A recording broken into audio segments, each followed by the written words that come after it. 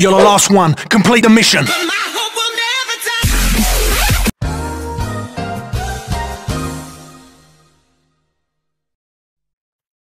How to win in Minecraft Bedwars. No, I mean Roblox Bedwars.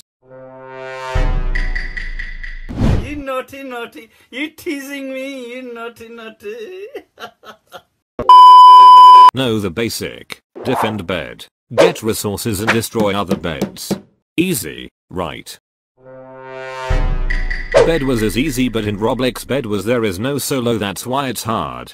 Me that don't have any friend that play Roblox Bedwars. If you don't have any friend that play with you, just tell in the chat invite me please. Until you die waiting because nobody will invite you. If you find someone, good for you.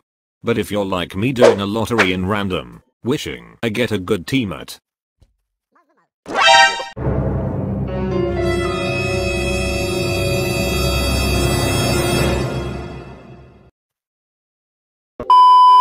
Be friendly and cooperative with his or her plan, or share your plan. In that way you will increase your chances of winning. Strategy is the key. For me, my strategy depends on what kit I used. By the way, kit is here, it's pretty good, and there is a timer for switch. If you're doing hardcore mode with your teammate, no kit, just make sure you're doing one defend one attack strat. It's pretty good. If an early game and want to destroy bed, use this method. Skyblock, then put TNT here and the TNT will drop just like in Minecraft. Well, basically Roblox Bedwars is like Minecraft Bedwars. So some of tips and tricks in Minecraft Bedwars can be used here.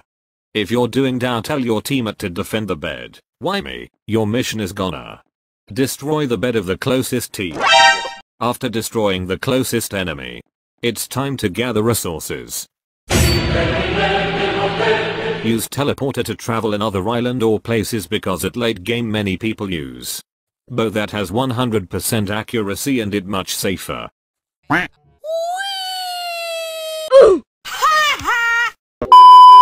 If you want to destroy bed in late game, use teleporter, then plant the TNT.